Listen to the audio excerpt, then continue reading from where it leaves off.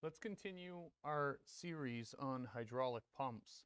Taking a look at this end housing of an external gear pump, we see the pressure plate right here where the external gears would be riding on.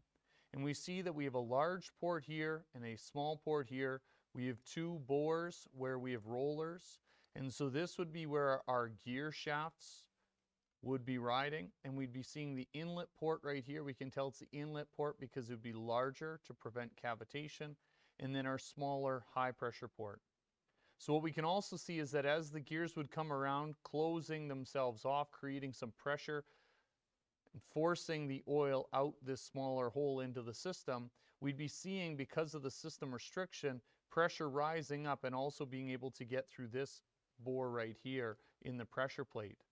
That hole would then put that pressure behind this plate, and we'll see that there's a high pressure seal pack right here that holds that high pressure outlet oil that gets through these holes in here. And what that does is that actually helps the volumetric efficiency of the pump by lifting up this pressure plate and squeezing the external gears between the upper and this lower housing.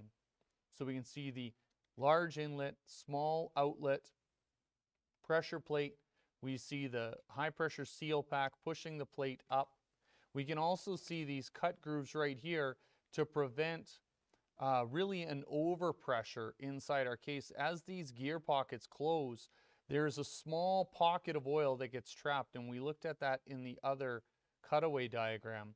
And this is again just that oil to be able to exit and leave out instead of causing the two shafts to be pushed apart.